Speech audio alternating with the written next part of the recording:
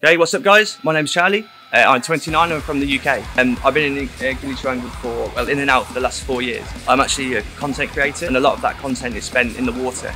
I've wanted my sleeve for maybe 2 years now or something, but I've never just found the time to get it done properly because the healing process is such as you have to be out of the water for 2 weeks at a time. So yeah, now is literally the perfect time to get that sorted. So I've always seen Blackfish, the tattoo parlour. It's right on the strip. And I just found this amazing guy who is called Bagos. He specialises in realism tattoos. His attention to detail is amazing.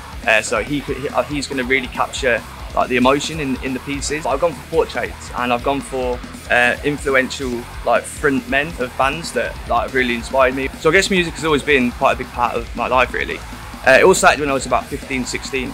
Basically our leisure centre, they dedicated one room a week on a Friday. It was called The Vibe.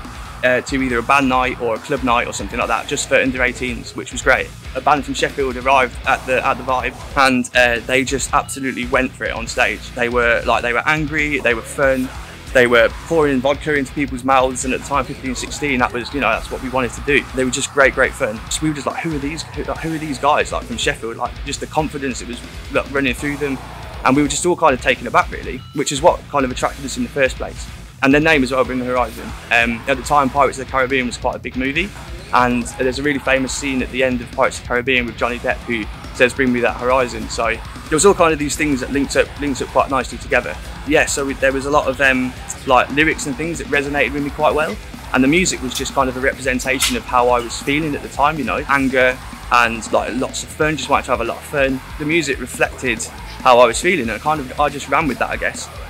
So when the band started to do more shows, I mean, they worked relentlessly. They just took any show that was going.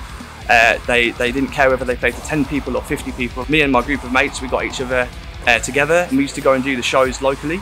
We've followed the band now for 15 years, and I think that is because we've just grown up with the band. Like, they were the same age as us, so they've gone through the same kind of stuff that we've gone through, the same process. So yeah, that's probably why I've stuck to that band so well. So that's the reason why I thought the ultimate tribute was to try and get some portrait tattoos of my favourite band. Ollie Sykes is going to be the centrepiece really. So he's going to be on this part of the arm here, and then he's also going on the back here. And they're two quite iconic images of him on stage just doing his thing. Next one is going to be Charlie Simpson from Fightstar. Up on the side here, I'm getting Ralph from Shikari. Similar background, similar story to Bring the Horizon really. So yeah, I'm looking forward to kind of have a memory over the last 15 years of the progression of the band and the progression of where we're up to in my life right now. I do have a Bring the Horizon lyric actually on this arm already. I'd rather live than live forever. Yeah, I'm really looking forward to let Bagos loose basically, and let him fill out the other sleeve, and so this one's not feeling too lonely.